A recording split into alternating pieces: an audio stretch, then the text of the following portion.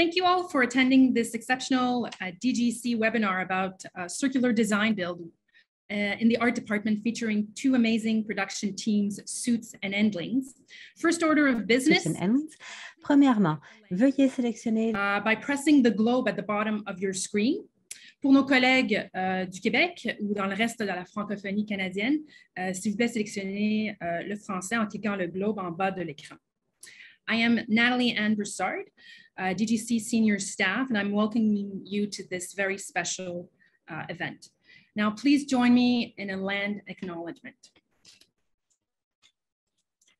I would like to first acknowledge the traditional indigenous lands that we all live and gather on today. Although this meeting is online and our event takes place at many locations across Canada, we each enjoy the pleasure. Au Canada, nous avons tous le plaisir de vivre et de travailler sur un territoire. Signe de reconnaissance pour l'utilisation que nous faisons de leurs terres. As a recognition for the use that we're making of their lands. Sorry. As a recognition for the use that we are making of their lands, I would invite each and every one of us to have a positive thought for the Indigenous lands and to nourish the hope for their health and their well-being during this period of uncertainty. Now let me go through some quick housekeeping rules. So as I said, there's simultaneous translation being offered. Just click on the globe. Please mute your audio and enter your full name to participate. Also, we have a chat function, so please keep it up for the entire duration. And if you have questions, please put them in the Q&A. Pour les questions en français, s'il vous plaît, les inscrire. Any French question, put them in the question Q&A, and we'll be happy to be able to answer them in French. My pleasure to introduce Marianne Wickham, our DGC National Caucus Rep for the Art Department. Marianne is a multi-award winning production designer who for over 30 years has enjoyed working across Canada, as well as New York, Poland, and South Africa. She is passionate about designing unique and independent stories, with recent features including Agam Darshie's Donkey Head, Rob Adetouye's period musical Stan, a Canadian Screen Award 2020 nominee for Best Production Design. Tammy Always Dying featured Felicity Hoffman, which premiered at TIFF 2019. The Marijuana Conspiracy, which premiered at Whistler 2019 as well. Née et élevée en Saskatchewan et formée en théâtre. From Saskatchewan and trained in theater, she studied painting and art history in Florence. She holds a master's in interdisciplinary art, media, and design. Marianne continues designing for the stage, occasionally on top of designing artistic installations at large scale. Thank you so much. And I pass on the virtual mic to you. Thank you, Natalie Ann, for that introduction and for the whole staff that you have working behind the scenes here. It's quite incredible. And I'd also like to thank the panelists for so generously contributing so much of their time and expertise in preparation for this webinar. So the whole team has really brought something together wonderfully, and it's very exciting to be part of this inaugural art department focused sustainability webinar. So regarding the subject, circular design build. Design build, most of you probably know what that means, but why and what is the circular all about? So taking back to the root of that word, circular economy is a concept and a term that's been floated since the late 1980s, and it's become a dominant term and a dominant concept for the whole sustainability action. So the prominent and very influential Ellen MacArthur Foundation, which is based in the UK, has this to say by way of definition. So Jeffco, if you want to bring up the card with the definition, then people can all see it. Oh, there it is. Okay. So in a circular economy, and nothing becomes waste and everything has value. A circular economy, increasingly built on renewable energy and materials, is distributed, diverse, and inclusive. So we all know that those are very important concepts today. So the big question is, what does it take to change the social, environmental, and economic model from a linear to a circular economy? And what can you do to help bring about this change? So let's just show the graphic, just helps illustrate it. We're our visual audience after all. So as across the top, you can see that there's there's materials, and then it turns into something in production and consumption, distribution, and then it goes into waste. Whereas in a circular economy, which is the lower image, you have materials, it turns into production and distribution, and it's utilized, but then it keeps going back in a circle. So those ingredients and those elements and those materials enter back into the system, and very little goes to waste or adding to the carbon footprint. So the good news is that studios and broadcasters and producers in our industry are making it a priority to embrace sustainability and reduce their carbon footprint. The National DGC will be launching a climate action sustainability this website or something similar this fall. And most of the unions and industry organizations are getting on board also, meaning that you'll find support as you try to be sustainable in your job in the industry. Also, the federal government has just committed $5 billion towards the Green Shift program at Canadian Heritage and Culture. So that's also a really good sign.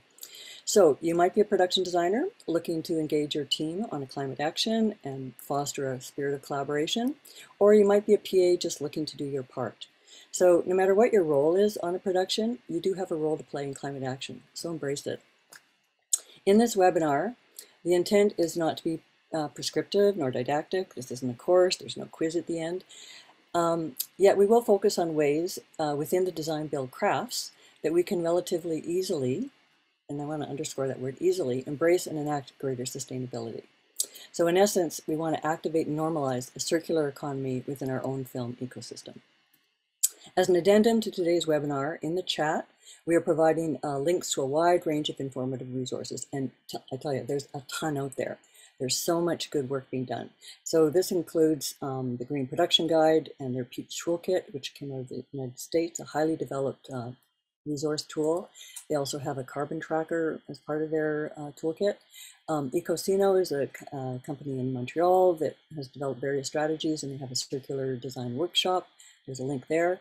And also have case study videos of the feature film 1917 and the television series The Magicians, which were two large-scale productions that really embrace sustainability. So these are really two short, very inspiring clips that you can watch that are kind of just exciting and very affirming, as I said. So please check out the links.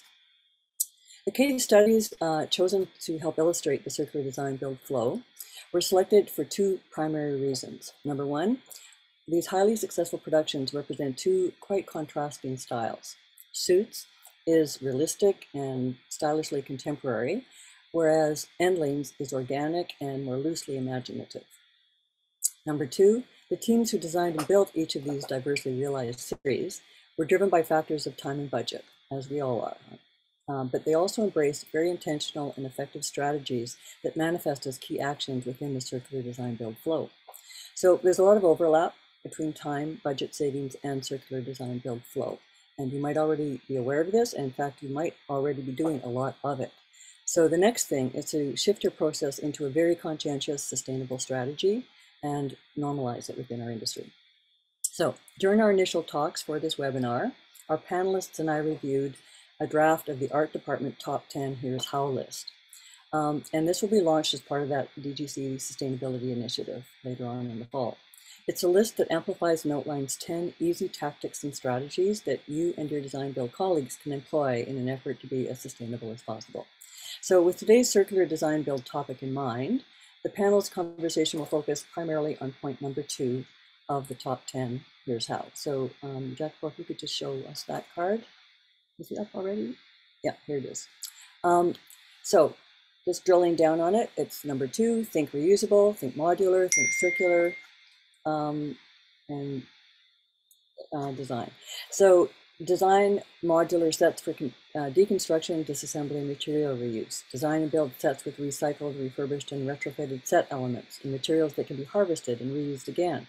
Design and build using sustainable materials, with the main goal being to reduce their carbon waste and create zero landfill.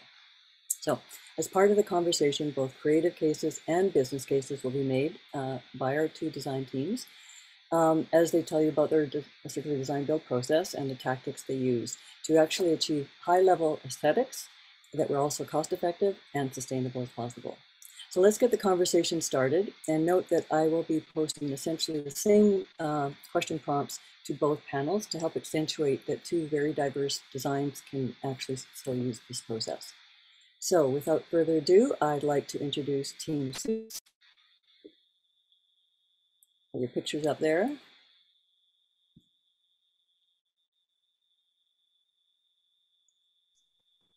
Hi guys. And we still need. Hello. We still need the Liesl. Yeah. Is Liesl coming on? Okay. So we have DGC production designer Clive Thomason. He started his career working on David Cronenberg's The Fly 35 years ago, and has a varied resume working as a carpenter, set decorator, and production designer on features, MOWs, and TV series, including 9 seasons of NBC Suits. Clive has worked in Canada, China, Hungary, France, and South Africa, and thrives on the challenges of working overseas. And hopefully you'll get that chance again soon. Et Outre-mer. Alors, nous avons Joe Madziak. And Joe has been a construction coordinator in the film and TV industry for about 30 years. Before that, he was involved in theater, and to this day, he still enjoys being pulled into a theater project, and I know this for a fact. Joe loves series work as it demands full collaboration of everyone in the art department, and it's this collaboration that he feels will be so valuable as we work together to achieve more sustainable circularity in our industry. And finally, we have IATSE set decorator Liesl Delorier, who was born in Kingston, Jamaica, and has been creating imaginative spaces for as long as she can recall. Initially recruited to assist on many independent projects in props, greens, wardrobe, AD, and even as a boom operator, she started working as a key set decorator in 1998, yet highly values the varied experiences she has had to gain a wider and deeper perspective of the entire filmmaking process. So let's move on to, I just want to give a little preface about Suits, which ran for 9 seasons and was very successful. And as on most series, at some point, for purposes of time and budget, one starts finding ways to utilize all the elements. So yeah, Jacopo, can we show the image of the first set? So I understand from a previous conversation we had that you actually made 6 sets out of the same set of elements. We're just showing 4 of them here for just so that they're clearer on the screen.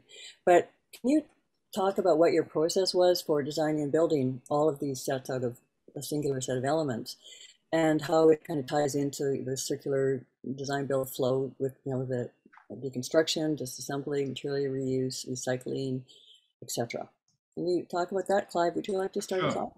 So basically, these 4 photographs represent. It wasn't. I mean, there were more than 6 of them. It was, you know, because we got scripts at such late dates on the show, we never really knew what we were going to get. So we sometimes had to conjure something up out of a blank slate and produce something out of areas which were already built, had windows in them, walls and ceilings and things like this, and then had to drastically, you know, within maybe a week or 2 weeks, change it into a completely different environment.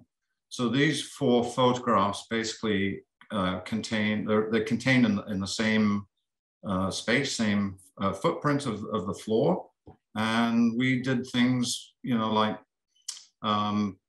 moving window. We had lots of, well, basically the ceilings were 10 foot. So we had 10-foot windows in here, and we would move these around, change the frames for them, change the colors of the frames, change the flooring. So everything had to be done not only in a very time efficient manner, but also budget wise. So by the time we'd done this for a few seasons, we got very good at it.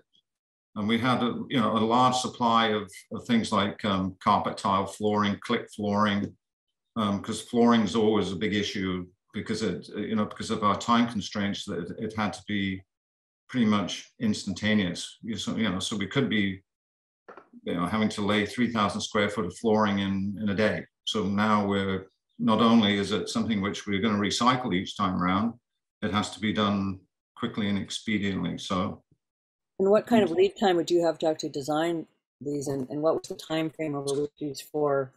Well, the time frame, it was between each episode, so it could be 7 days, 10 days. So it was.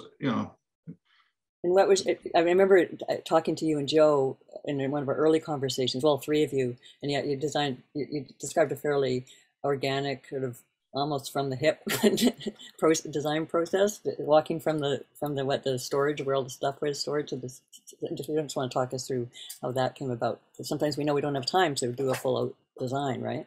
That's correct.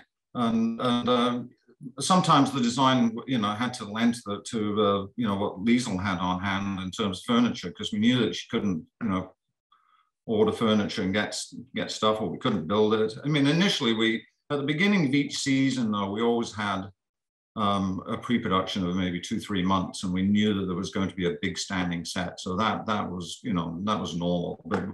But over time, as each season progressed, we realized, because of the way the scripts were written and how late they came to us, we never really knew what were going to be in them. So now we had to almost stockpile. We never threw anything out. We stored absolutely every flat that was ever built on this show for years and years. So where did you store all this stuff? Like we shot this up at Downview in Toronto, which was an old munitions storage warehouse, and it was large. NBC basically rented this place out on a continuous basis, and there was a lot of space for storage. We were lucky, because most productions never ever get that. Mm-hmm. It kind of drove Joe nuts, because he had to keep track of it all.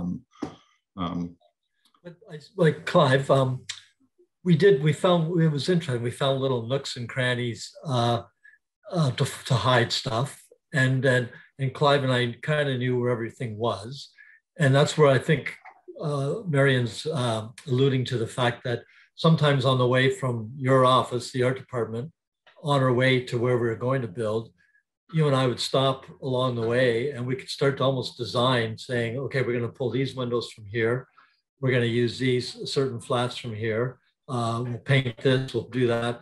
And so we'd start to get an organic feel often, and the designer would be with us and walking along, and then she could draw to sort of what we were pulling, right?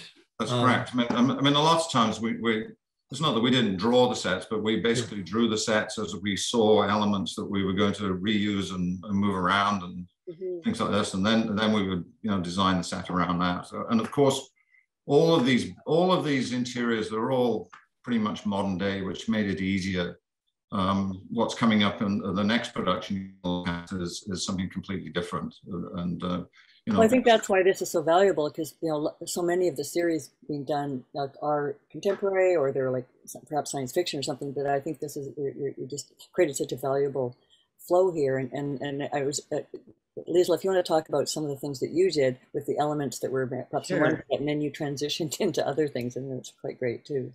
Yeah, well, one thing that I remember is on so many of those walks, Clive would call me and say, "You got to come join us," because he wanted me to be aware of what they were planning right from the beginning. Because as time became an issue, having buyer run around and money, obviously, I started thinking about walls a lot, like the wall coverings. And, we talked about Clive's use of fabric panels that could be interchanged and used differently. And I started also thinking about using fabric as art and finding different prints that we could use as art. And we did actually take wall panels and reuse the fabric for art in some cases as well. And in these, I can see almost all of these pieces were generated by a very talented scenic department with references that I would want to use for style. But we painted over these canvases, which got us in trouble a few times because we had to go back. So we had to recreate them, which was, I guess, kind of fun for the artists, or maybe not so much fun. But I think, from the get-go, Clive would let me know, Joe would let me know what's happening. We talk about the teams working, because carpet tile, my set deck team became so good at carpet tiling, because they would have to redo a huge area sometimes. And I remember we would get notice from the ADs that they're moving on, and we would go right in there and start ripping up carpet tile. And Joe would be right in there. Sometimes the turnaround was that quick. So I think it's really important that you're all aware of the goal. And if our goal is circular design, we have to all be aware of that from the get-go. Mm-hmm. Yeah, so from these 4 pictures here, we could turn around, say number 1 picture down to the one below it. We could turn that around probably in 3 and 4 days. you know, painting, moving walls, repaneling. You know, we had panels from different sets sitting around. We could reverse them and have wood, like a wood veneer on the back of it, and paint on the other side of it, and we could just attach those to the walls. And you know, so we got really good at doing this. And the sets and were honestly saved a fortune in terms of, you know, everything not going to you know, to the dump. Like it was, you know.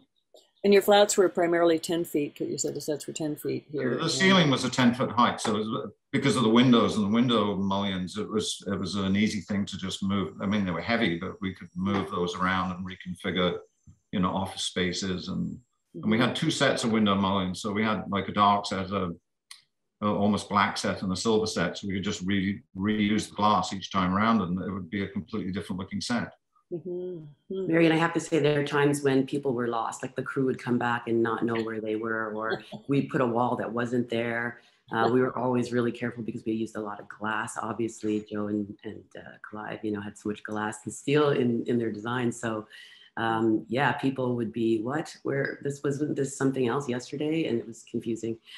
Let's just go back to the fabric thing. So like you can't see it because these photographs are, you know, have to be made smaller, but like, for example, was it stapled and then you just took the fabric off? And that's correct. Yeah, so we Liesl would get bolts of different colors and different textures of fabric, and we would just upholster, you know, like a 4x10 flat, and then just, you know, fasten them together, and you could either have it painted on the back of it, so if you needed a different set behind, it was easy to do, or you could just recover the paint. So it was almost instant. You know, painting and plastering took, you know, days, and all of a sudden we're now changing. I mean, it was only because it was a modern day set, it was easier to do, obviously, than, you know, if you were doing a grungy basement. It's not so easy to do that. So yeah, but there's we'd probably figure that out too. I guess figure that out too. But so going back to so Liesl, you sometimes made artwork out of the fabric, but I can see one there, yeah. Upholstering cushions and stuff. Yeah, see in the fertility clinic slide, those 2 pieces, that diptych right there, I recognized that fabric, and I think I just thought it looked modern, like the colors of it for the set.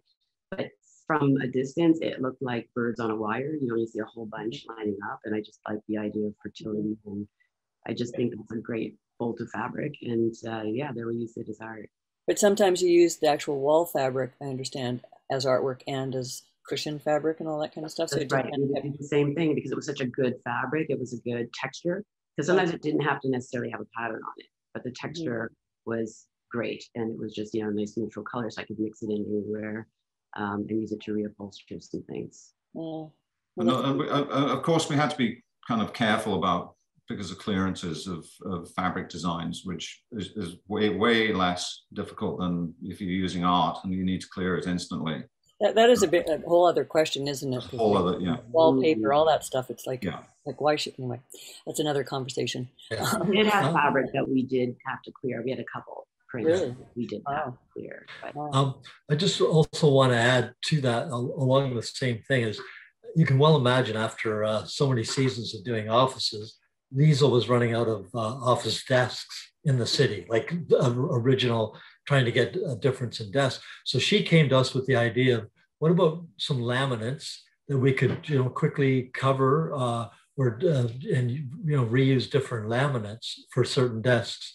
And so we had quite a system there that by pulling different, right, Liesl, like pulling different laminates, or again, maybe even fabric. Yeah, you had, and they could totally change some of those power desks that the executives were using. And it's amazing. You could use them back to back, but with the different laminates or fabric on them, it's a total different look. And sometimes not even just the surface. Sometimes we'd have, say, a return that had a lower shelf, and then we put a laminate in that area as well. And you guys started managing to get it to stay on the sides, even on the angle desk. So sometimes we would laminate the sides as well. And then of course you put glass on top of it, and it's a whole different look again. So Joe would give me a little piece of glass and we would hold it over the laminate so we could see how different it looked. And then Clive wanted to underpaint the glass. So we did that. We tried that experiment as well. So yeah, we just kept changing it. Yeah, that's great. I mean, it's fantastic because actually, and these are only 4. There was 6 sets altogether that you made out of the same elements. You told me so. Yes. fantastic. We also built a lot of kitchens on this show, and so we got really good at shopping at IKEA, buying carcasses from IKEA, and then just facing if you needed a different look, we just new doors on them or different. Sometimes we made the doors, sometimes it was IKEA doors, but we reuse those carcasses over and over and over. I just want to move on to the next. Is that like the next set of pictures, Jacopo? Yeah. So this, I understand that for Suits season 5, you acquired sets from the COVID Affairs show and converted them. So I have a two-part question to start off. Is Clive, did you find this in any way hampered your own creative vision and process? And Joe, can you tell us about how this kind of retrofit affects your job and the ease of or difficulties for construction? Like when you take on this kind of, and these are converted sets, I understand, right?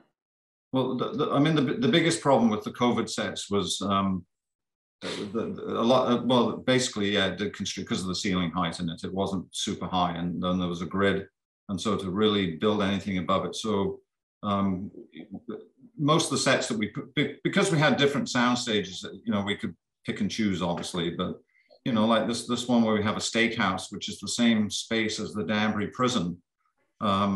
We would just redo, all the walls, obviously, but the ceilings was always the same height and the same levels inside. So that was a problem for that. But so did you convert the design in some way? And how was that? Yeah, it was always, how do I say this? It was a time constraint. It was kind of a deal is to convert these things, so we would have a hospital waiting area, and the next 4 or 5 days later, we'd be into a steakhouse. And so we had to be really careful about, we just pull the walls and put new panels in there. Are these all the same 3 sets? No? There's all the same space, all the same floor space. But not the same, and some of the same flats and things like that. That's correct, yeah. But we had, flats around, as we discussed before, which were upholstered like that steakhouse was, they had upholstered flats and things like that. So we could do it as quickly, and you didn't have to have paint and people like that working on these things, for 2-3 weeks at a time. It was instant. We had columns, wooden columns, and we changed that. We had various restaurants in there, and we would change that space around. We made that steakhouse into maybe 4 different restaurants by putting wooden columns in there and just changing the general look of it, or Liesel's artwork, or we had different bars that we had kind of lying around that we would install, and yeah. So by taking on someone like another show's design and other designers' work and stuff, you used it as a leaping off point to kind of create what you Correct. Correct. Yeah. Correct. And Joe, as a construction person, because I think we've all been through this process a little bit. So you go to look at the COVID sets, and then it's like, what? I have to bring all these up. Like, how do you regard this kind of transition from like reusing material and elements and assets from some other show and turning it into your own? Well, I actually enjoy it. And now some of my guys might sometimes complain, go, "Oh, we're doing that again. That's that," or we're fiddling around with that, because some of them were itching to build something new sometimes. But that was mostly temporarily complaining. Like everybody would get excited about it. The advantage, like where it can slow you down, is if I have to go, like Marion, you got a show that's ending, and I got to go send a truck with 4 guys and load up everything, see what I want, load up, and then unload again. But the advantage we had here, it was all there. So we could literally, and we had a guy, Chris Allman, one of the guys who worked for him, he knew where all the set pieces were. Like he was our guy that found all the little nooks and crannies, and we'd say, okay, remember those slats from that? I need those back, I need this. And I enjoy it. It's yeah. So the COVID sets had already been disassembled, you're saying? No, they were left as is, right, Clive? Okay. Yeah, because some of the history behind it is because it was COVID Affairs was an NBC show, and we'd shot from Suits. We'd gone and borrowed their sets and shot in them, and because we never knew what was coming in the script, and we had flashbacks in it, we were never sure whether we would go back to a COVID set or to one of our new sets in the same space. So we never threw anything away, because we were always leery that one of these scripts we're going to get is going to be a flashback. So now we've got a massive stuff which we need to reuse and flip around in an expedient way. So yeah, it was challenging for sure. Marian, can I go back to something you said when Absolutely. you know, when you asked about like hindering creativity, and I keep thinking how maybe, as Joe was alluding to, that I would be like, oh, we're gonna do that again. But I do think that there's a point to be made of like we're conserving this human energy as well, because the time that I already knew there's less work for me to do in one area, freed up space for me to be more creative in another area. And even like, you know, we knew this was an older prison, like spend more time looking for that kind of bank seating or, you know, whatever it is. I just think that you have to appreciate that aspect too. And same with my team, they might like, you know, we made jokes about flipping sets. We make t-shirts at the end of every year and the words on the set that we always flipped are changed. And I think they would complain about it for a little bit, but they were also coming up with great ideas, things that they had handled so many times, but now they were seeing it differently. And they had suggestions, and you know, the way we dress things would grow. You know, so I think that's really important. Well, that's fantastic. Yeah, we had a very collaborative team, and you know, and as the designer, I was always really open to having everybody put their 2 cents worth in there, and you know, especially when it came to being green about things, because when we first started the show, NBC really didn't have, they kind of had a policy for green, but by the time 9 years later, it became a really big thing. And we were very, very proud and very involved in doing this. Like it was it was a thing we discussed all the time amongst us. I remember, yes, and I remember, Joe, you said that there actually was a sustainability coordinator who helped give you some advisement. So this leads me to the next kind of question, which is was there any carbon tracking done, or perhaps even a sense of the metrics saved from going to the dump during production and also at the end? Sadly, no. And Shannon Bart was the woman from NBC, and she was very helpful and very brilliant. And I have no excuse. I did hardly any tracking of this. And I kicked myself because I know I did divert a fair bit from landfill. I do know, I did go back, and Clive and I figured I saved between construction and paint, you know, I saved at least 32 man days an episode. And that's a conservative amount. Wow. So between that and the cost of bin and materials saved, that I roughly figure on a slow episode, it was around 14 grand and maybe as much as 20 grand on this. And just while I'm on that subject, 2 things you need to know about Suits that I feel I just want to make sure everybody knows is this actually saved time, because on Suits, I used to joke they were a bit agoraphobic. They didn't like to go out. And at the end of, or at the beginning of every episode, they go, oh yeah, no, we're going to go out for 2 days, maybe even 3. But it was like Charlie Brown with the football. All of a sudden they'd get out and they'd say, no, so we're only going to go out 1 day. So now we need these sets. And Clive was usually on to them early, like, and say, okay, I think we got to start looking for these are the possible sets that if they don't go out, we need. And so sure enough, all of a sudden it was like, sure enough, they'd say, oh no, yeah, we're only going on 1 day. So you guys need to build this. So we were able to scramble and put a lot of that together. And then here's the other thing is they like to use high profile TV actors. And the problem with them is they're going to say, oh yeah, we're going to be here next Wednesday. But then all of a sudden the show they're on gets set back a few days. So now a set that we've got ready for them, it turns out so often we had a set ready for an actor and then we had to go back to the earlier version because their arrival time got delayed. So there's a lot of that confusion. And I don't think we would have been able to pull it off if we hadn't started thinking more in these terms of modularity. I don't think we would have been able to pull a lot of it off, right, Clive? That's correct. Yep. Definitely. And in terms of, I just keep thinking of the massive amount of set dressing that was accumulated before my time. And when I came onto Suits, we just kept building, and we ended up having, I think, 6 separate little lockups, and one was off-site. And so we didn't throw anything away. Everything was there, but it was important. We had so many people managing those spaces. So I could always see it, because if I don't see it, we're not going to use it. Yeah, that's, you know, like, what about those things? Can we use those, you know? And so space was important.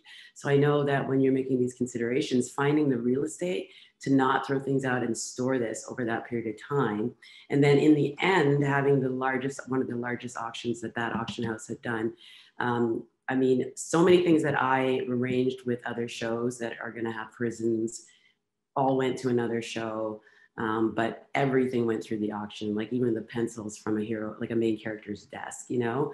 And I don't think anything, we were around during that auction time. And, you know, when those auctions are done, the rest of it, they'll just offer other people to come in and take stuff. They really try not to put any energy into throwing anything out. So yeah. And this is kind of like where, like, I'll bring this question up at the end when all the panelists are there, but I'll bring it up now since we've kind of gone into this anyway. Is like that final wrap that seems like it's a big bump. Like you can do lots of excellent things while you're shooting to keep things flowing circularly and not throwing things out, but that end of wrap thing is still a bit of a bump. Typically, is it not? And was it on this show, for example?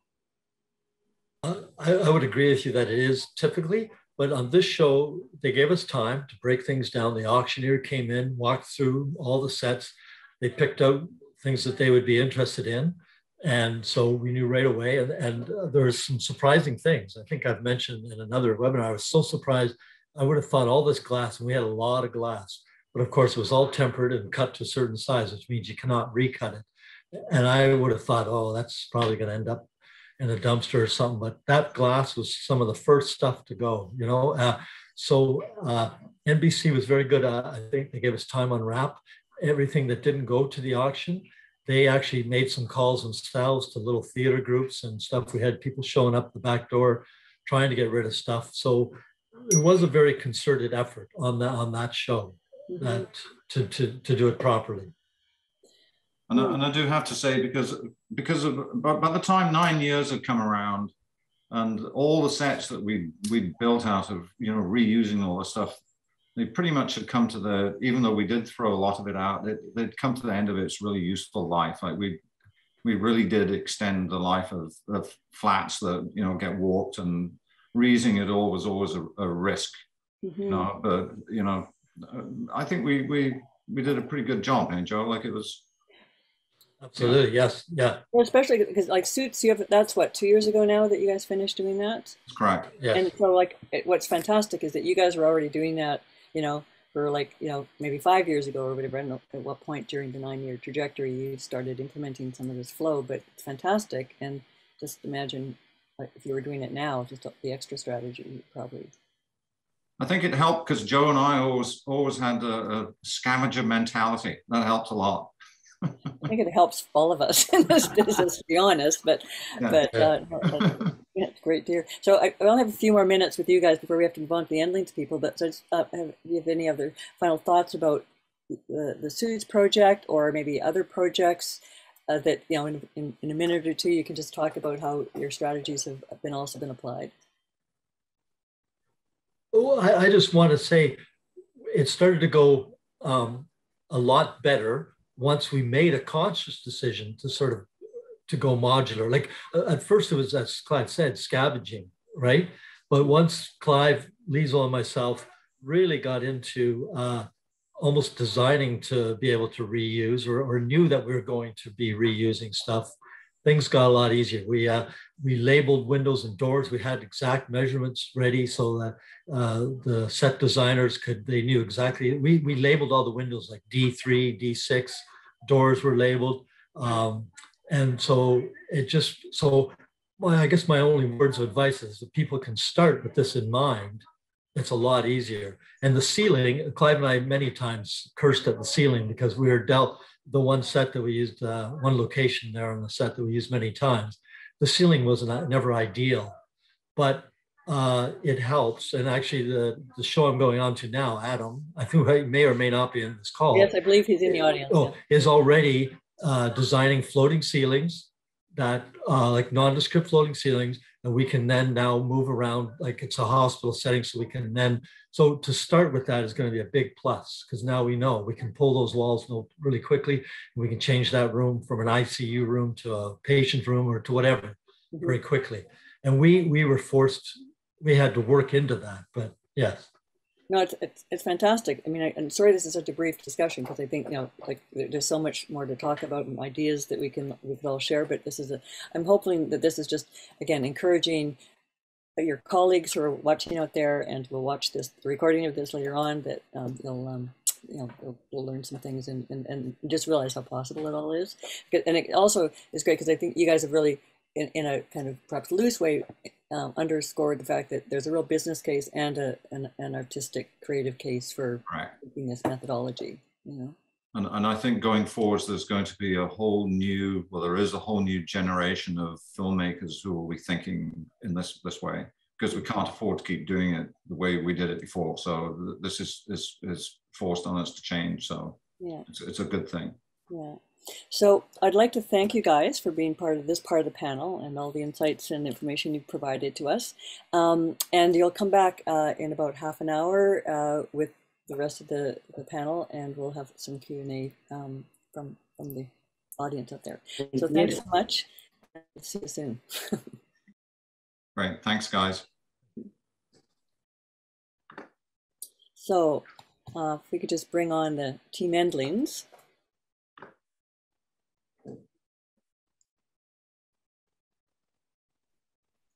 Mm-hmm.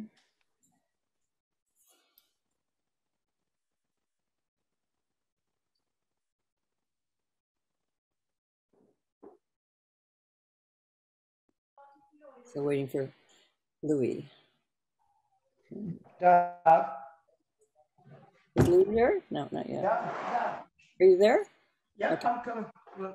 Okay, so for Team Endlings, we have DGC production designer Ron Stefaniak, who is an Emmy award-winning production designer for Hulu's Endlings, as well as a 3-time Emmy-nominated production designer for Amazon's Androids and PBS's Odd Squad.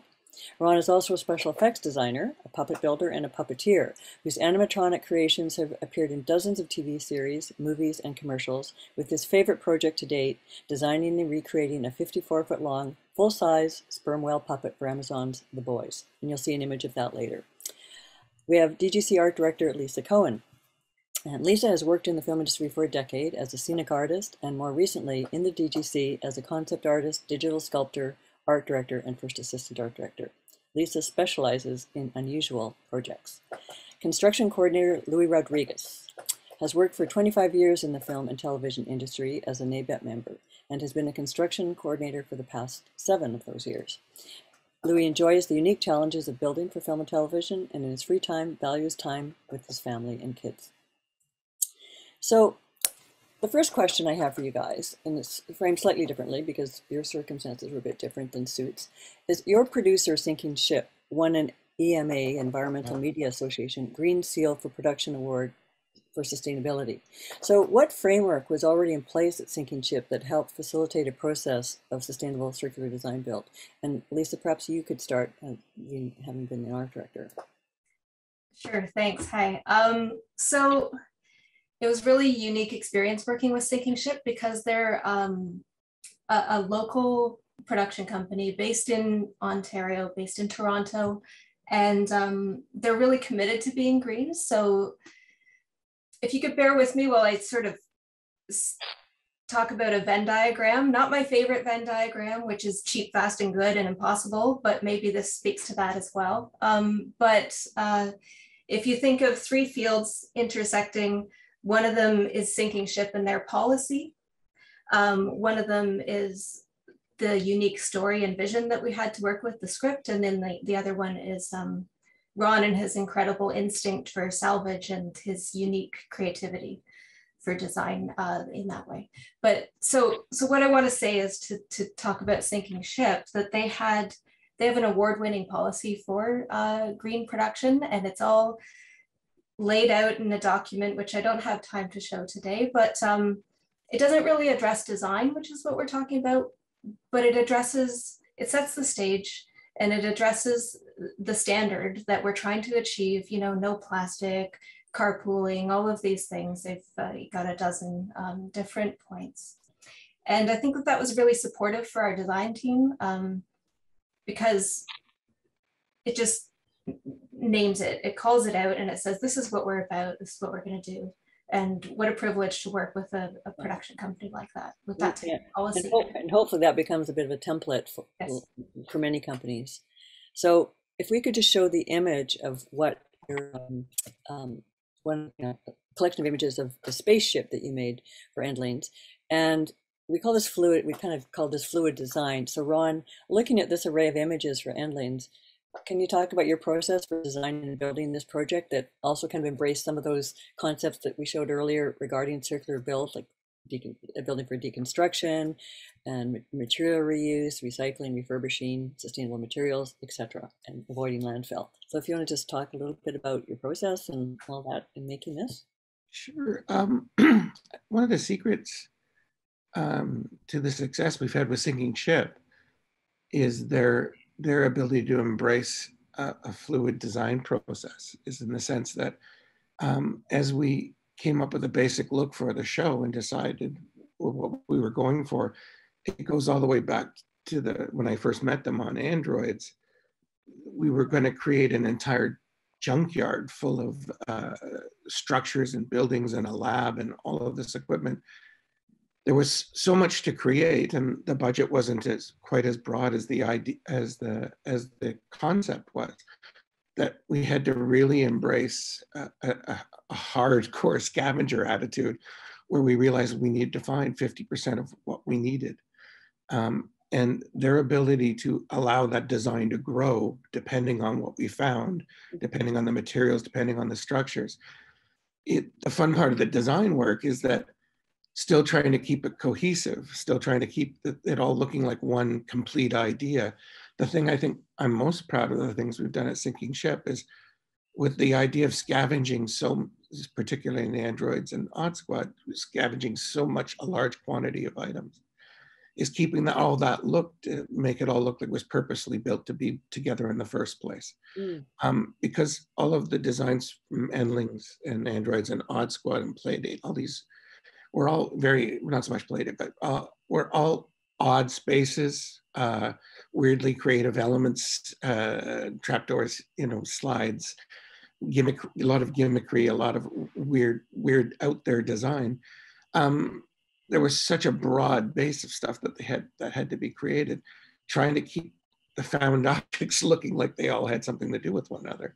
Turned out to be a great trick. Now, that all turned out to be really challenging, but really, it was a great pleasure to be involved, because when we tried to pull it off and it came together cohesively, it was a lot of fun to see it work. And that traveled all the way through by it became our baseline operation for all Sinking Ship shows that we were doing for them. And the spaceship was one of those occasions where all of that stealing of that stealing, the annealing of the technique of trying to be really hardcore scavengers while still trying to create a cohesive design aesthetic, we came to Endlings and we knew the ship was entirely going to have to be created from scratch. There wasn't going to be a found practically anything, because everything was oddly shaped. It was a double helical design, spiraled ship. You had to be able to, there was all this organic sculpture inside and out. But what that did is that focused our energy on everything else in the show. Like the barn. Yeah, tell us about the barn. It's a logical choice to say, if you're going to build a 3-ton, 50-foot long spaceship, 16 feet high, that it would probably be better if we were in a studio, because we can control the environment. And once again, once you create a 50-foot spaceship or a 50-foot whale, let me tell you, they're not a lot of fun to move once they exist. So, and the spaceship on top of everything else not only got moved, but it got moved 3 times. So making the spaceship modular to go into an existing space was a cost-effective solution, because we could have created a studio set barn around the spaceship. It would have opened up a whole bunch of flow of work that was a lot faster, a lot more economical, but not to the extent that the cost of fabricating the barn, the cost of fabricating everything around it wasn't really in the cards for us. So, and also Sinking Ship owned the barn or something. Yeah, well, that was the best part, because they're a local company and they're invested in shows that are being continually back to back and recreated different shows one after the other. The idea of buying a property is something that's open to them that may not be open to others that are just coming into town for one show. So they bought the barn, which allowed us to do anything we wanted to it. But when we were in the barn, economically, the thing that we could save was we had to do a shattered section of the barn where the spaceship came in. we needed all this barn board, and everybody's collecting barn boards for real architecture, for real buildings and real spaces. So even repurposed barn board can be very expensive, but there'd been a huge storm 4 weeks before we started, and 3 barns had fallen down in the area. So basically the dividend of every shattered piece of wood in the neighborhood came to play on our set. And Wow. Louis had to recreate the entire other half of the barn. There weren't stables, there wasn't an upper loft, but he recreated all of the construction on that side of the barn, but the cladding of it and a lot of the detailing and aesthetics on it were found object barn boarding that we got for nothing.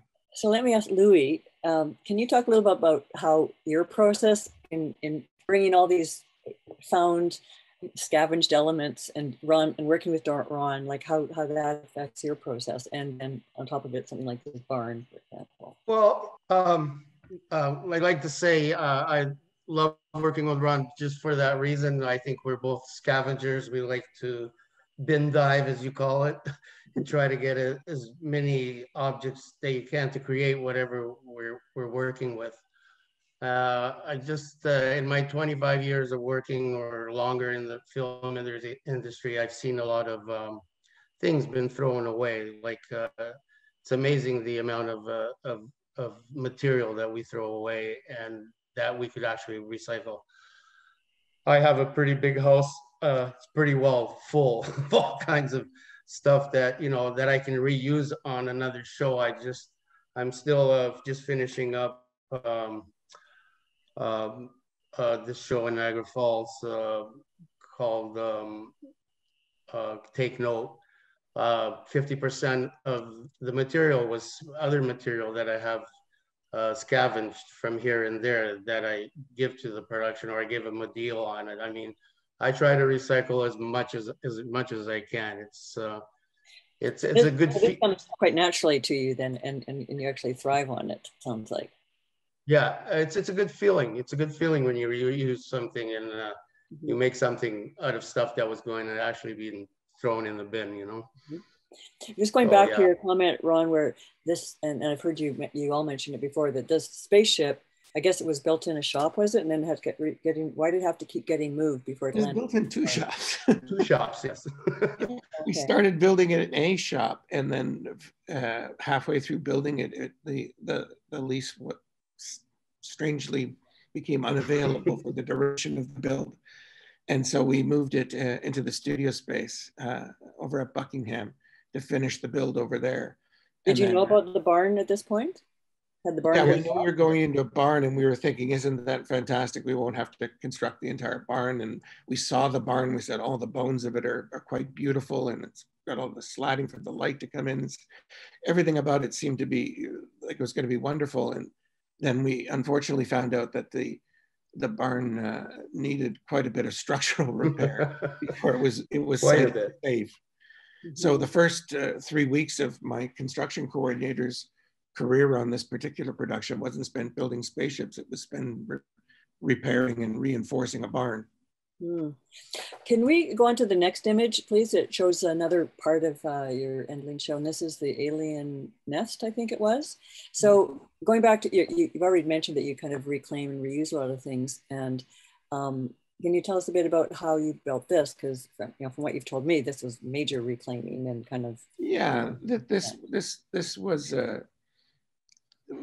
Lisa and I, when we read the script, said that it was problematic, and this, not problematic, but given limited budget resources, we needed to make hundreds of these glass balls that are these orbs that are really singular to the show in terms of all the endlings that the creature is finding. All the last of his species are being put into these orbs and stored in his ship. And when he first arrives, they end up getting ejected all over the area, and the whole show is about them finding these orbs. Another alien finds the orbs, collects them, and builds a nest and is siphoning the energy from them. So we said, in a nest where there is 100 spires with 100 organically sculpted glass and fiber balls inside a large environment where these things are growing out of every orifice in the building, we quoted it out, and it was unfortunately triple the cost of what we had to build the set. So we started looking at locations, and we found one of the wrecked barns that we had scavenged wood from had a sub basement where the roof was already smashed in 2 sections, and the roof had already been collapsed, and things we would have done design wise were prefabricated into the space.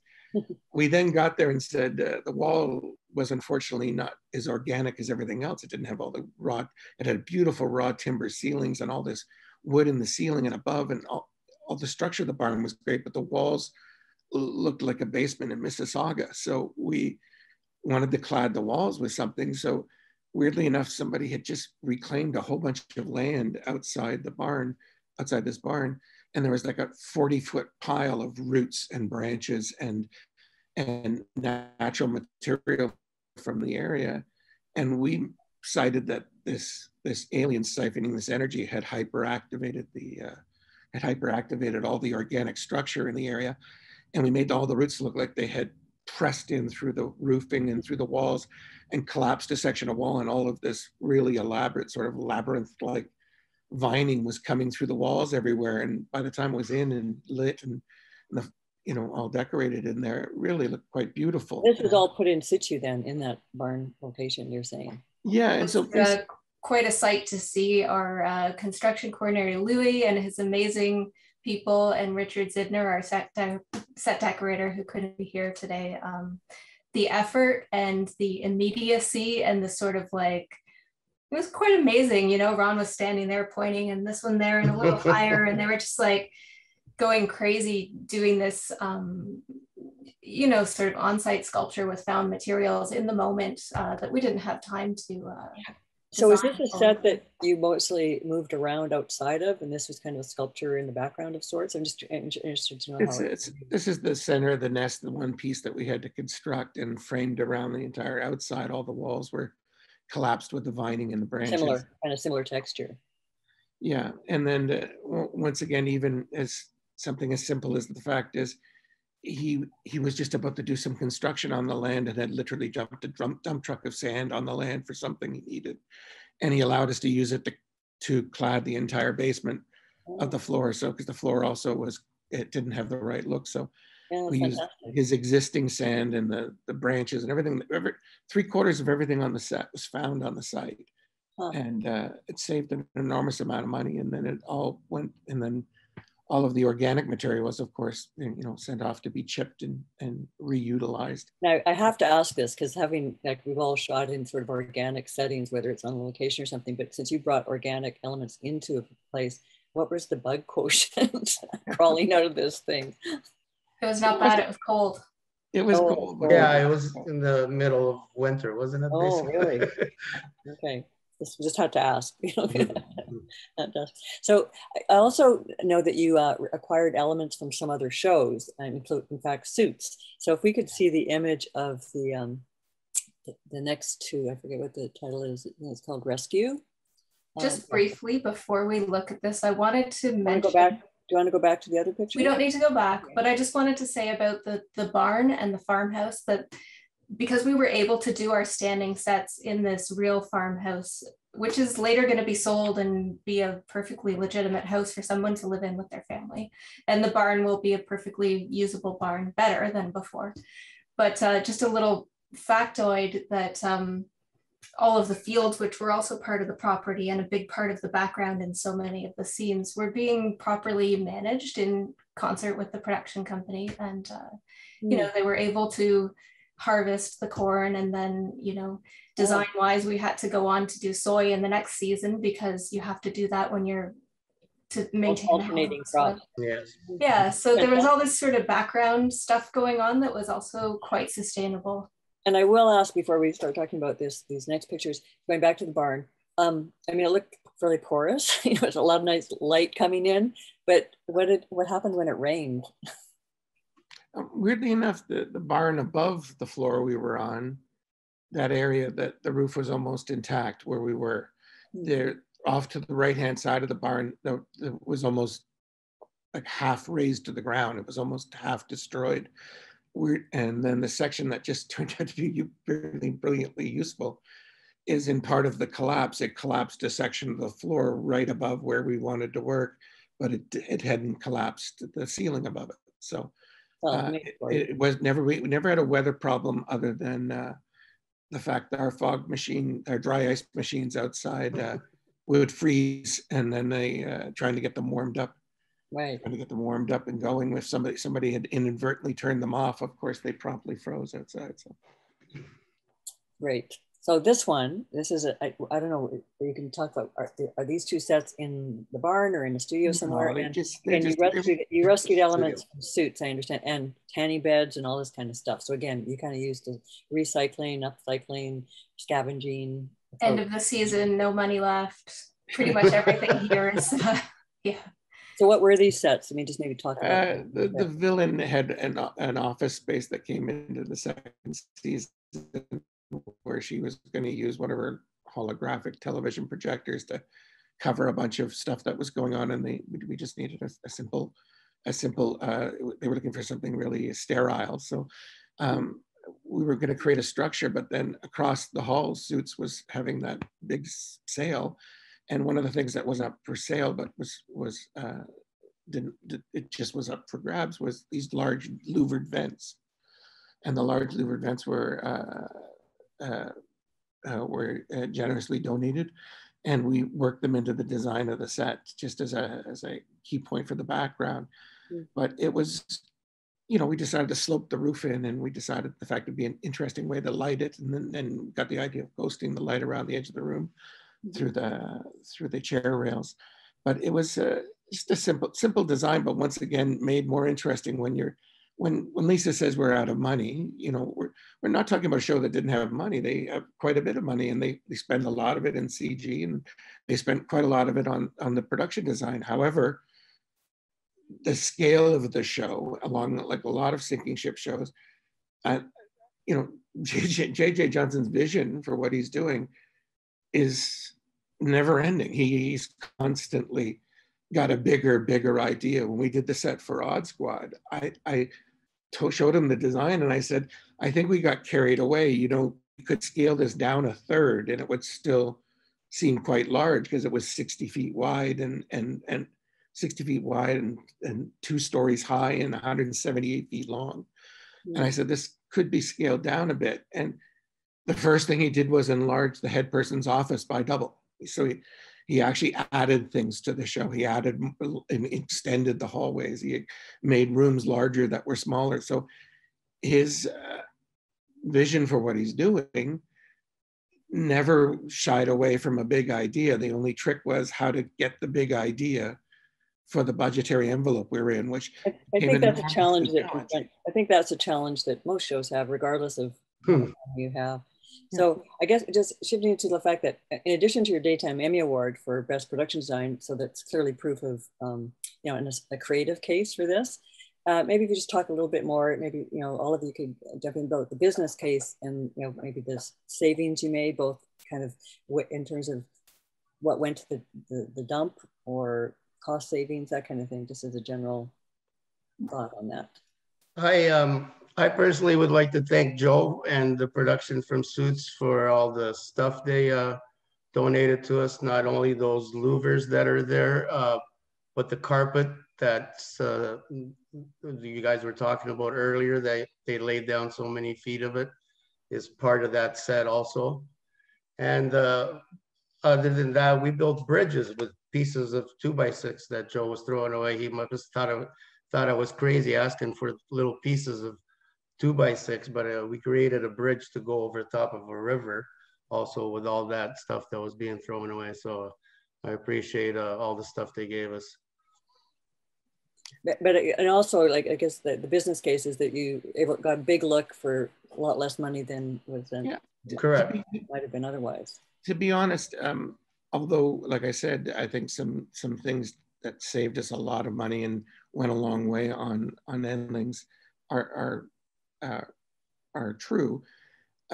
A really good example of what we're trying to talk about here, I think, was the show we did for them before that, which was Odd Squad. And on Odd Squad, when you're talking about repurposed, we're talking about, I think lots of people could obviously repurpose flattage. You get flattages, of course you're going to hang on to it, of course you can reuse it. And there's always going to be a lot of people that want it. What we were looking for when we did Odd Squad is we found some 50 to 100 odd-shaped, large structural items that had a great deal of man hours, materials, a lot of love and care put into creating these massive structural, sculptural things, objects that were built, repurposing them on a large scale for such a large set for Odd Squad turned out to be a lot of fun. Like on Odd Squad alone, there's 2 8-foot spiral kid slides, a full-size elevator set, 40 airplane truss struts from a B-50, from one of the big bombers from Nikita, 30 sheets of perforated sheet metal, a whole bunch of raw material, I think 50 scenically constructed beautiful doors, safe doors, Guantanamo Bay doors, all of these highly scenic doors. We got all these 40 or 50 for this concept in the show where they have all this hallway of 100 doors that all have different purposes. 600 feet of wrought iron bridge truss, huge 4x4 bridge trussing. All from some other show. Oh, the 4 show. So we got the top of a grand hotel roofing. We got rolling computer racks, custom constructed lab tables. My favorite thing, 40 bombs from Bomb Girls sitting in this huge pile. So much. I looked at them and I said, oh my God, that must have been a trial to make all of these circular, long tubular bombs, vacuforms and seam them and paint them. We took them all, drilled holes in the end, ran them through tubes, and they went in our tube room to look like Thunderbird-esque. So let me ask you, okay, so some of this sounds like perfect timing, like, oh, you just came across the stuff as you needed it and kind of came up with ideas. But then also, Louis, you said that you keep a stockpile of things. So kind of, I'm just curious, to think about that. I have to start wrapping this part of it up, but I just want you to just comment on that. Like, how do you keep a constant network going with all your different colleagues in the industry, or? I think it's all a lot of it is timing. I mean, you would have to structure something around it so people are aware of things you've got or they're getting rid of. But a lot of it is just timing, is being at the right place at the right time, doing that show, and knowing other people that are ending their shows and trying to get stuff that they'll give to you. You know what I mean? Once we bring all the panel back, I think that's one of the conversations I want to try to open up, is just talking about like what kind of solutions, so that this becomes a less kind of ad hoc process, if you know what I mean, even though that's part of the fun. I understand that. And before we move on to the group panel questions, I just want to segue to another reuse bit of brilliance you did, Ron, and it's the whale that you created for the boy. So if you just spend a few minutes telling us about this. It's not an obvious thought to think when you're asked to build a 50-foot whale, do you have anything we could reuse? But weirdly enough, when they called up originally, because we had done the dolphin in season 1, the dolphin that goes through the window of the van with the Deep, they said, well, Ron had a dolphin. I wonder if he's got any whale parts. So they called me up, and Stefan Steen called up and said, do you have, weirdly enough, any whale parts? And weirdly enough, I had a whale tail, but it wasn't the right breed of whale. It wasn't the right size, but it had a very large mechanical mechanism in the tail that was not a very high tech, very low tech strength amplifier that was done in linkages that when you pushed on the end of it, you could get 4 times the push on making the tail move. It amplified the strength of the person moving it as it went down the line. It was just linkage based steel. And it went down, and when we took that, and Louis took that, reinforced it, made it much stronger. But once again, that massive tail on the whale, which I think is 18 feet long, is being operated by a single person inside. It isn't hydraulics. There were actually 7 puppeteers inside the whale. On a very hot day. On a very hot day, covered in blood, moving it manually. But an example of that is, they came to us originally asking for potentially a static built whale prop. And I didn't offer it up arbitrarily or lightly when I said, well, you know, wouldn't it be great if it could move? I said it could be in its death throes. The tail could be still slapping the ground. The mouth could open up. The fin could be still moving in one last heave and die. I could offer up that because I'd hung on to this crazy mechanism in the tail. And I knew that was already time and money saved while it was coming out of my mouth. Case in point, even the styrofoam that was carved, it wasn't the styrofoam sculpture that was made, once again, because of budget and timing, it wasn't milled on from a computer model on a CNC machine. It was all hand cut and handmade, chainsaws and sculpting tools by a very talented group of sculptors working for me. My core member of my crew were all making this thing with literally their hands. But in doing that, the styrofoam wasn't turned to dust when we made it. There was huge offcuts. All that raw offcut styrofoam half of it went to another show that was making wreckage from a collapsed building.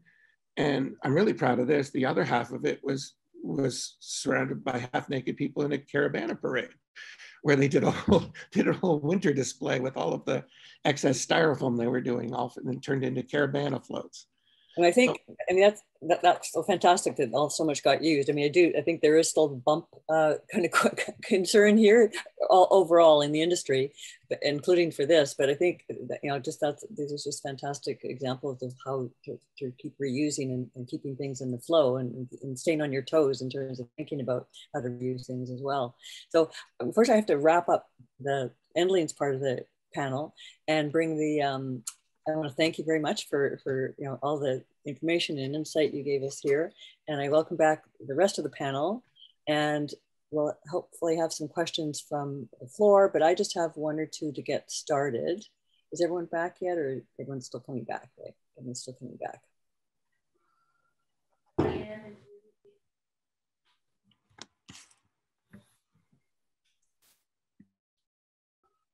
Thank you, Joe.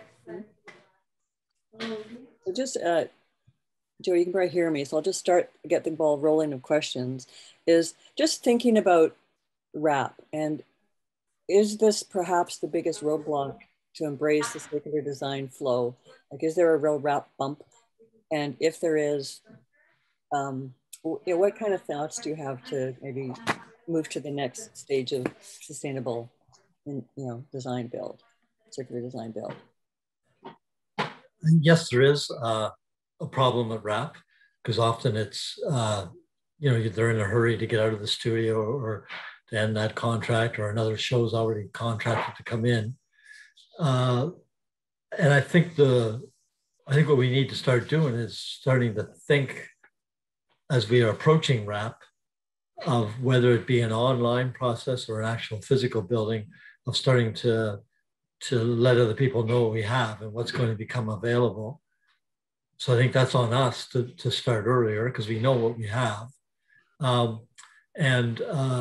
I think it would be so helpful to have some kind of a central, and I know, Marion, you're working on this, and Ontario Green Screen, I think, is too, some type of a share thing that we can grab these pieces from each other. I'm actually in conversations with Chucky right now. I'm not sure what they have that we can use, but in terms of, because I'm about to start a new show, so and they're wrapping down, but it's just, we just need more of that. We need more. I think there needs to be an open space, or whether it be physical or online, that we can go to and look and see what each other has. Mm-hmm. Does anyone else have thoughts on that before we go to the floor with questions? Yeah, Lisa? I can also speak to that as from my background as a scenic. It's sort of like the ugly secret at the end of the show, and the times that I've been present for RAP, the amount of paint, or Ron's got a terrible story about AB foam, which is an environmental catastrophe. Just the things that get thrown out just because it has to happen in about 30 seconds and it's just got to be, but a lot of our DGC members are not present to witness that. And I always thought it would be amazing to have like a eco supervisor present at RAP, you know? Hopefully that'll become more prominent role? I just think that would be fantastic, but I think every situation I've been in, it has to start from the top. So the producers have to be involved from the beginning, knowing that this is the way it works. And I have used a tracker, like my own tracker, to let other people know what we have and ask for permission for that. So I think it's just, and getting permission to do that, because they're like, oh, that's a great idea, you know, and it was the right producer, and, you know, but something like that. Yeah. I mean, again, this is just a real short touch on this subject, but I want to make sure that any questions from the floor get addressed too. But I just wanted to break that consideration out there, that RAP, you know, there are some ideas of how to maybe solve, you know, the RAP issue, the RAP bump. So are there questions from the floor? I think it's Naomi. Are you the one that's offering those up, or are there any questions? Hi, yes, this is Naomi. So we do have a question in the chat from Donna Noonan, and this is a question regarding suits. So Donna was asking, would you need to get copyright clearance for the fabrics?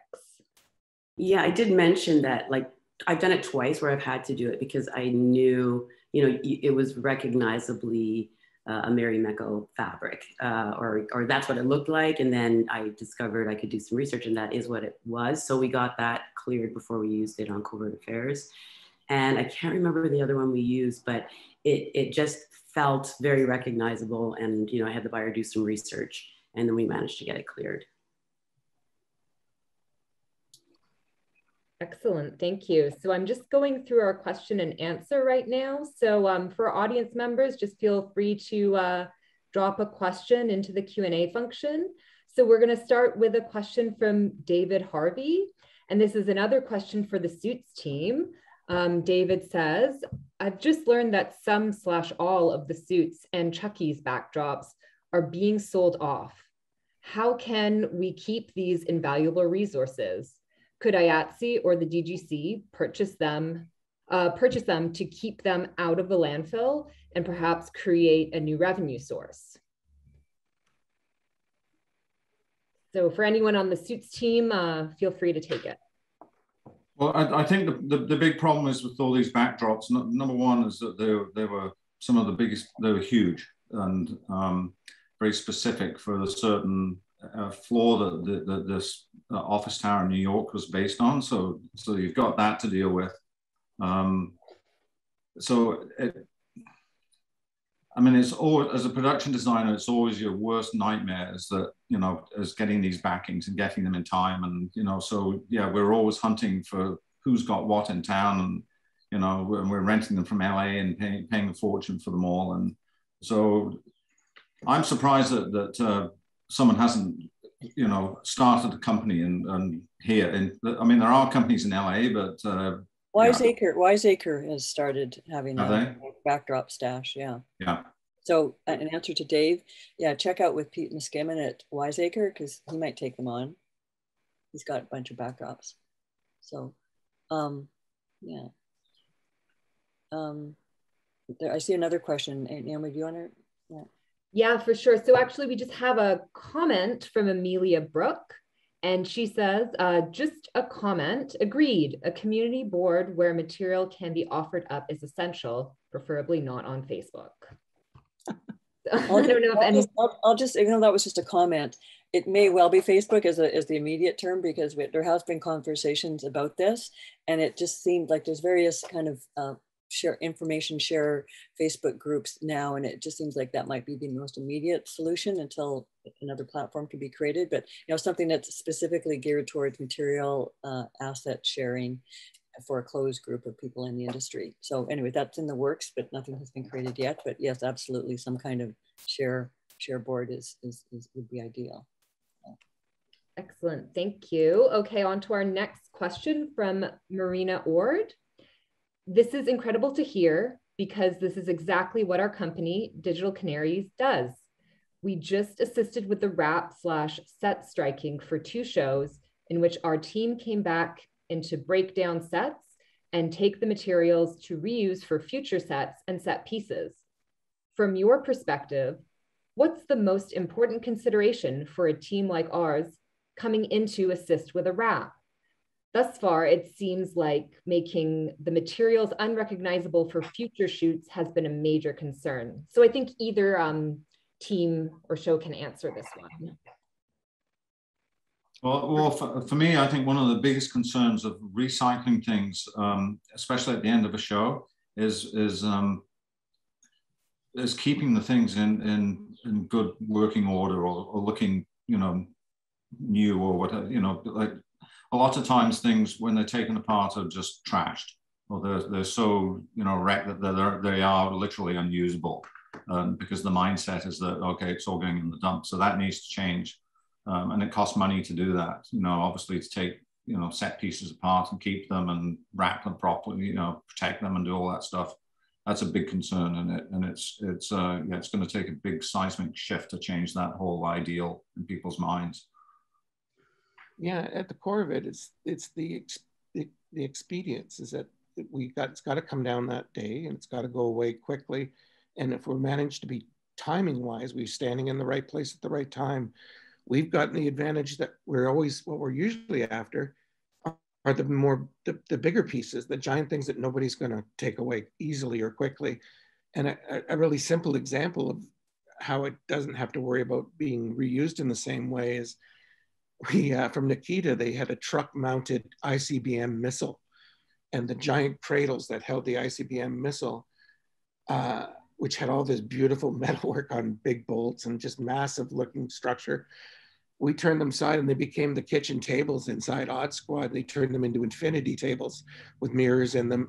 But they had this beautiful look and structure to them that also just happened to look like one of the icons of the departments in Odd Squad, where one of the icons was a light bulb. And so it tied into what we were doing aesthetically, but at the same time, this massive piece wasn't going to be too useful to anybody. But when you walk into a set being taken down and see all of this stuff around, I don't think there's a designer or a set dresser around that when they look and see the stuff on the floor that see massive, weird, interesting shapes, it lights up your imagination. There's it sparks imagination. Yeah. It pretty much encourages you to say, I wonder what I could do with that. And so quite simply, if we can't all be there at the wrap at that moment, I think the visual networking is everything. It's the ability to see before the set comes down that they go, these giant elements potentially, because they have such an oddball use. They will always find a use for the flat, but the large structural, interesting sculptural piece, so many of those things could be turned into something else. And obviously they'd be totally repurposed or a different look. I think it just segueing back to Marina's question, and also going back to something, Joe, you and I talked about in conversation, because I see all this as part of the same thought really, is the business case for making a better wrap. Like, because I remember you talked about like, yeah, there's savings to be made if elements can be not just thrown in the bin, because there's bin costs, like tipping costs are huge. So what can be salvaged by, you know, getting a waste company to come in, and you've already got pre-harvested goods, so that, you know, there's a win-win situation in that way. And also going back to what Marina questioned about making materials unrecognizable. So do you think deconstructing sets so they actually become elements of metal, glass, wood, flats and stuff is a thing, or trying to kind of create wholesale, this is a set and it's going out and you can reassemble it, but you have to change the paint color or whatever. So all of this kind of gets into the same conversation, and just some thoughts from all of you guys. If I could just say along that same line too, I think, now I'm saying this, I'm not a designer, but I think we need to get over this recognizable thing. Like Ron said, you walk in, those were iconic pieces, but because he used them in a different context, and that's, I think no designer is going to want to use it exactly the same. So I'm not in favor of breaking it down. I think if there's some nice architectural pieces, they should go as such.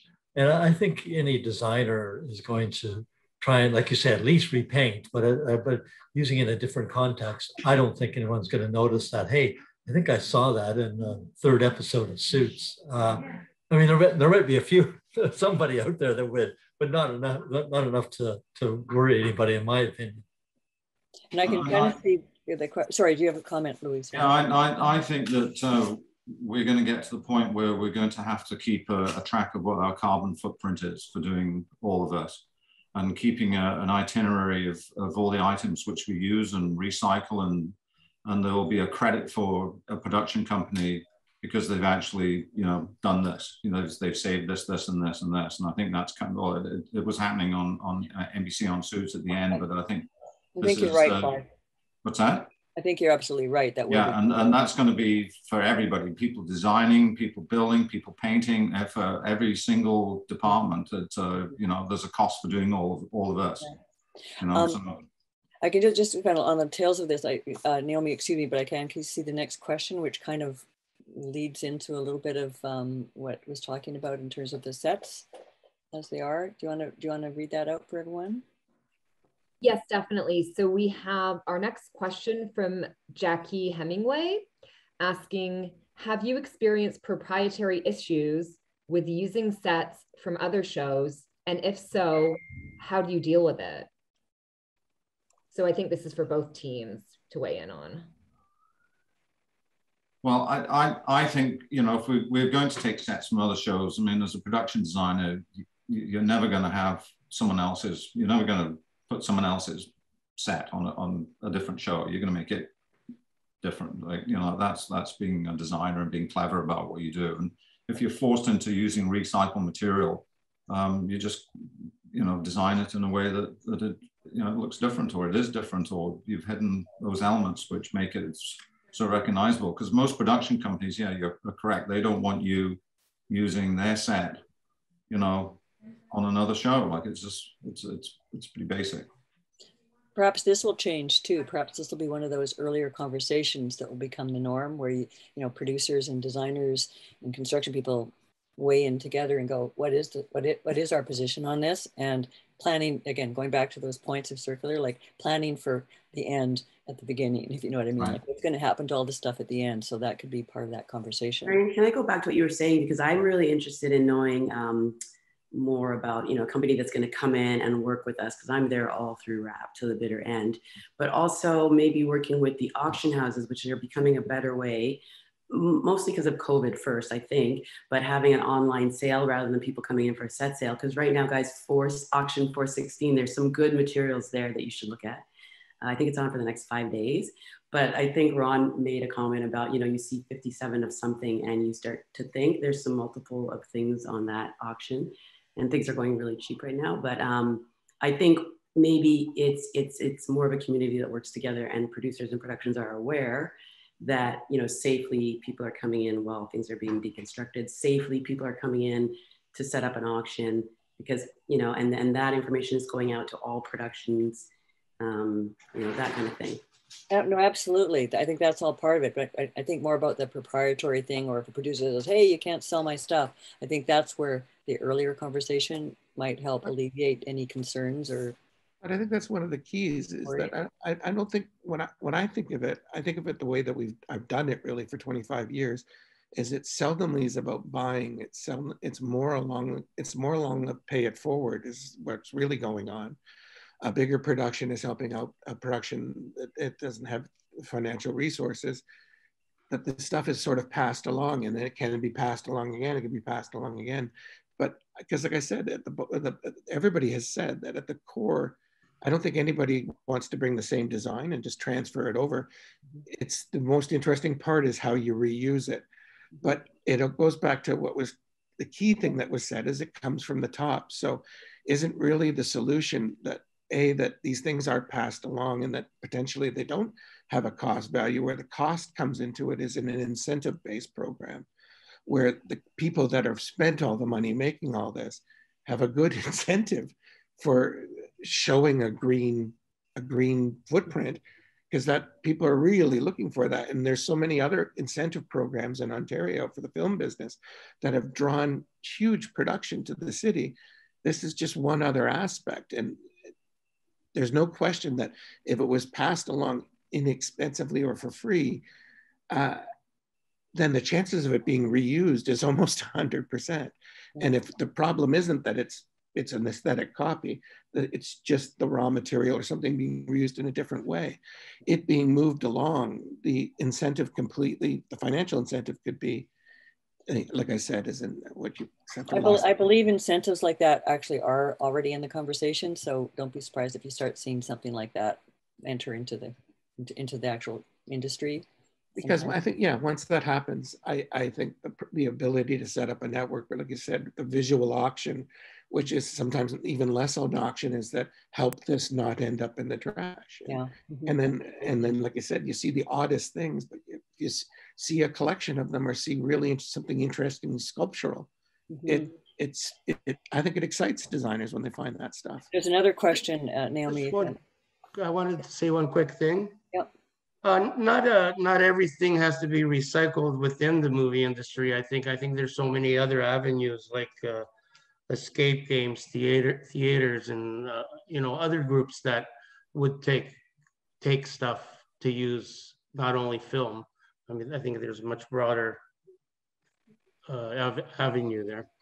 And I think that you both of you guys are correct. It's, even if we have to give it away for free, producers don't like to give stuff away, but if you can just, rather than it going in the dumpster and someone can use it, school or some theater or whatever, correct. give it away. Just I'll just mention that in the chat links, there's a thing to Keep It Green Recycling, and it's not exactly the model we're talking about, but they actually have they're kind of more a waste organizing facility, but they actually have a thing that if you bring a 5-ton to them for $599, you can dump it off, and then it's free to whoever wants to come and get it. So there's different models that people are adopting. So you can check out Keep It Green Recycling just to see what they have. So I think that it's definitely so much in the conversation of trying to remedy, because there's only one other little intercept step that needs to happen. And if things were photographed before that the set came down. Absolutely. Because the key to it is when they take it down, I get it. The expedient thing is to tear it down. But had that visual auction happened or a visual community had gotten a hold of things, then there's a reason to keep something intact. And you're not slowing down the overall process. You're only keeping intact things that are going to have that second life. Naomi, I think that the next question sort of seems like it might be tying into this too. Should I read it? Yes, Michelle's question or Solmaz's question? Solmaz. Well, both of them really, but Solmaz. Yeah. Okay, so we'll start with Solmaz's question and then move on to Michelle's. So first we have, I'm wondering if there are currently any inventories of the pieces available, even on the show level, so that the productions can keep track of the existing pieces that can become the foundation for a more formal exchange platform. So that kind of speaks to what you were talking about, Ron, is like having good pictures of the assets and the elements. So I think that's something else. We're tracking them anyways, right? Yeah, so I think that's a good point. That maybe not right now in answer to someone else's question, but ideally the strategy moving forward, it's a good one. And Naomi, I see Michelle's question, which I think is also quite good, goes back to something that Louis and Ron were saying. Yes, so Michelle is asking, I work in accounting. This may have been covered at the beginning, but are there sustainability tax credit incentives in place or being considered at the provincial or federal level? So I can't say anything officially, but yes, that is happening.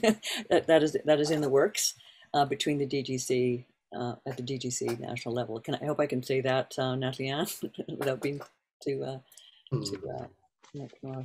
explicit, but yes, that is definitely in the works. So just, unfortunately, we're already a bit over time, but this is fantastic. I didn't want to cut things off.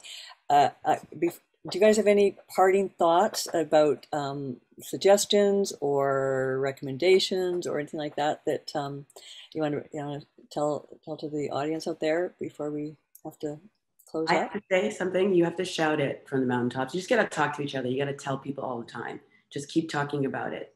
Just keep talking about it. Yeah. Get committed. Everybody get committed with this because it's the future. It's we can't go on the way we've been going on. So get committed. I agree with what I've said. Is just the problem is it's a primal shift in attitude and society. We actually have to change the way people think because we've been doing it one way forever, and it's going to be really hard to get people to change. That's not. It's. I don't think it's in people's nature when. It is, but I think actually you guys have been real ray of optimism and possibility, and I think a lot of our colleagues out there are probably doing more than they realize, and there's just that they just have to take it to a more conscientious phase. I think that's my feeling. People are always wondering. Sorry, people are always wondering what they can do and think they're not going to make a change. But here's an opportunity. We're part of such a big community. We can make a huge change because we're, that people can't make it individually on their own. So it's pretty exciting. Mm-hmm. Just like recognizing that these things have value, even if there's something that's already been happening. There's a shift in the awareness that we can have together as a union, as a community, as a couple of unions together to say, no, wait a minute, this thing that we're doing is valuable in another way. And I think it's nice that it also kind of leans in the direction of collaboration, boots on the ground, walking through together, figuring out, how we can use this stuff, reaching out to our friends on social media. Hey, I've got this cool thing. Like, I like the community connection aspect of it, and the aspect of reclaiming something that maybe a lot of people on this call are already doing, but we can recognize the value of it. It's a great start to a big problem. Joe, do you have any parting comments? No, I think everything's been said. I just think it's just good that we're talking. It's good, and I think we all need to start to pressure our producers in terms of this, individually, if they just keep hearing it. And I think the first thing I'm going to do Monday on my new job is find out who the sustainability officer is, because I believe there is, and then you got them on board too. So that's one thing to help, I think. Yeah.